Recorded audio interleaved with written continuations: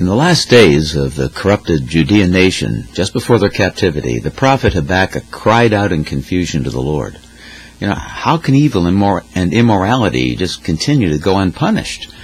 He thought, how can this ungodly nation of the Chaldeans oppress Judah, the very people of God? Well, in chapter 1 of the book of Habakkuk, the Lord answered, and he assured him that God was still in control, even over the Chaldeans. They were being used by God to chastise his rebellious nation. But his use of this evil nation in no way approved its evil. They were still evil. The advice the Lord gives Habakkuk beginning in chapter 2 is very helpful to us. It says, the soul of the arrogant and proud is not right within him. But the righteous, in contrast, will live by their faithfulness. They live with a firm and uncompromising confidence in the divine promises, the things God had made known and revealed. For the moment, the reasons behind particular sufferings might be hidden. But we were created to trust in the sufficiency of God's Word, what He had said, not trusting in the circumstances the way they might appear to us. Well, after a poem of judgment given as a warning to the oppressors in chapter 2, verses 6 to 10, Habakkuk offered a prayer in response in chapter 3. And from the style, we see that it's in the form of the lyrics to a song. It followed the style of Hebrew poetry that's known as shigunot. It's a song sung emotionally, enthusiastically, with accompaniment. And the song ends in verse 19 with a typical musical subscription like those we often see at the end of Psalms. There it tells us that it was written for the choir director, which means it was probably intended for the use in public worship, and it was written to be accompanied by a stringed instrument. Well, as the song unfolds, we see that it addresses three different groups of people. One is the superficial people of Judah. They had offended their God with their evil ways and compromises. These were those who claimed to be God's people, but they weren't inwardly trusting in Him. Another group was the Neo-Babylonian Empire, the Chaldeans. This was an evil nation, and they had boldly and arrogantly oppressed God's people just for their own gain, to satisfy their own arrogance and pride. But the third group were those faithful people in Judah. They remained humble, and they confessed their own weaknesses and sin. They were resting in the Lord and in Him only for their provisions for salvation and blessing. Though they needed God's chastisement to make them grow in faith, they would soon see the Lord coming in judgment as vindication of His sovereign power. So in this final section of the book of Habakkuk, verses 16 through 19 of chapter 3, Habakkuk records his own response to the Lord's message. Here's what he says, beginning at verse 16. He says, "When I heard, my body trembled, my lips quivered at the voice. Rottenness entered my bones, and I trembled in myself, that I might rest in the day of trouble. When He comes to His people, He will invade them with His troops. Though the fig tree may not blossom, nor fruit be on the vines, though the labor of the olive may fail, and the fields yield no fruit, though the flocks may be cut off from the fold, and there be no herds in the stalls." Well, there's three main actions described in verse 16. Sometimes it's helpful to look for the verbs or phrases that describe what's going on. First, there's the Hebrew word there that's translated that Habakkuk heard. He heard this voice of the Lord. He heard the report of the Lord, the report of His coming soon as judge and as Savior. It was more than just hearing words, though. The concept here is a hearing with understanding, something you would meditate upon and appreciate what was being said. Second, there was something that made him tremble in what he heard. He trembled at the message of Jehovah. His whole person was involved in awesome fear as he felt it deep in his inner parts. The word used here means his stomach and intestines, as they're often where we feel those effects of strong emotions. It tells us that his lips quivered, and he felt decay or rottenness in his bones, feeling at the very center of his bones that seemed frozen up with fear. And he says he trembled in himself. He was about to experience the awesome power of the Almighty God, as he brings judgment that would fall all around him. And third, he knew there was something that would give him rest, the rest he longed for. He knew he should wait quietly for that day of trouble, word meaning distress or tribulation. That day when the wicked nation will rise up by the Lord, will be raised up by the Lord, and will be used as his instrument of chastisement and will invade.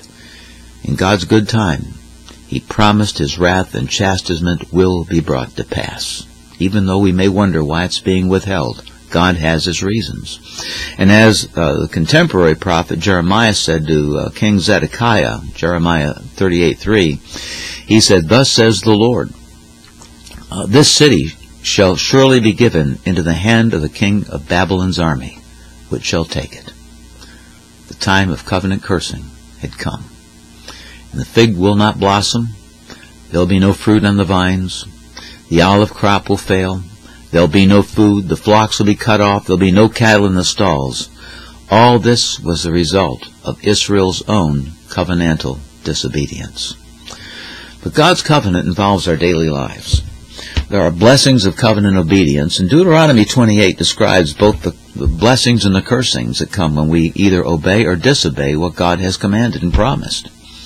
There in verses 1 to 14, Deuteronomy 28, it speaks of the blessings, that God promises blessing on your children, your crops, your cattle, your flock, your bread, and your barns. It says he will give you victory over your enemies, and they will fear and honor you, and you will abound in prosperity. If we live the way the Creator designed us to live, there will be a natural cooperation and harmony with the ways the universe was designed to work. We become part of the display of God's goodness and purity. There will be blessing for our obedience when it's done to honor the Lord, giving him all the glory for moving our hearts to even desire to do what's right. But there are also the cursings of the covenant, what happens when we disobey. And that's found in verses 15 to 68 of Deuteronomy 28. There, God warns of cursings on your cities, your bread, your children, your crops, your cattle, your flock, your health. You'll be defeated by your enemies, and they will oppress and mock you. You will lack what you need and want, and your efforts will yield very little. Well, if we live contrary to the way we're made to live, there are going to be conflicts with the natural created order of things. Things aren't going to work right. Our families won't work right. Our society won't function properly. And people will be used by God to bring judgment, to wake us up, or to bring judgment on those who won't wake up because they're still dead in their trespasses and sins. And they will remain that way. There's going to be consequences which earn the chastisement of our loving and concerned Heavenly Father. And we will stir the just anger of our Creator. Well, the Lord said this in Haggai chapter 1 verses 6 to 7. They were being judged because of their neglect of rebuilding the temple of God. It says there, "You have sown much and bring in little. You eat, but do not have enough. You drink, but are not filled with drink. You clothe yourselves, but no one is warm. He who earns wages to put it into a bag with holes. Thus says the Lord of hosts, consider your ways." Jesus taught us to pray, "Give us this day our daily bread." We're to pray for covenant blessings, which implies praying for God to work in us so that we will live in ways that honor him. It's not our obedience that stirs God's grace. It's God's grace that stirs our obedience and even gives us a desire for it. Our responsibility is to humbly seek the Lord's strength in those difficult times and to determine to sincerely live in ways that honor him no matter what happens around us. Though times of oppression, failure in business, loss of health, and threat to our national security might come along, how should we live? Well, we should remember the initial advice given in chapter 2 of Habakkuk, verse 4. The just shall live by his faith. That is, he lives by trusting in what God has revealed about our daily thoughts and words and actions and about the very God who made us and redeemed us himself. We need to return to those things that please him morally and which give him the glory. Proverbs 14:12, a little bit of a warning. Excuse me. It says, "There's a way which seems right to a man, but its end is the way of death." And then in Proverbs 3, verses 5 and 6, we're told this: "Trust in the Lord with all your heart, and lean not to your own understanding. In all your ways acknowledge him, and he shall direct your paths." Through all this, the Lord remains our joy and our strength. Let's take a look at this next portion, verses 18 to 19. It says, "Yet I will rejoice in the Lord. I will joy in the God of my salvation. The Lord God is my strength, and he will make my feet like the deer's feet, and he will make me walk on my high hills. To the chief musician with my stringed instruments."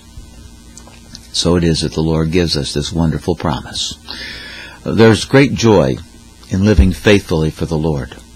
The "yet I" in this verse is the turning point in this song of Habakkuk. While there's suffering and ominous threats of invasion, while tempted to question things or to doubt, he's wise to trust in what God has already made known, to live faithfully to what he knows is true and sure. The result of living faithfully is joy and a secure standing by the power of the Creator.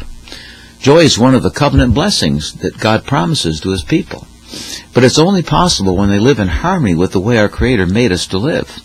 The joy of the believer far exceeds all the superficial and temporal joy of those living out of harmony with the Creator. The world substitutes very poor imitations for true joy. The Chaldeans took what wasn't theirs to find joy. They engaged in idolatry and subjugated the innocent from other nations. But of course the Lord is going to bring judgment on them, and they would find no satisfaction, no security in those things. Drug users look for pleasure in chemically induced moments of calm, which in the long term destroys them. False religion offers false promises. Sexual perversions indulge the body and mind with things that are totally in disregard of the law of God, the way he made things to be. None of these bring the inward lasting peace the Creator offers. There is a peace of God which surpasses all understanding, as Paul tells us in Philippians 4:7.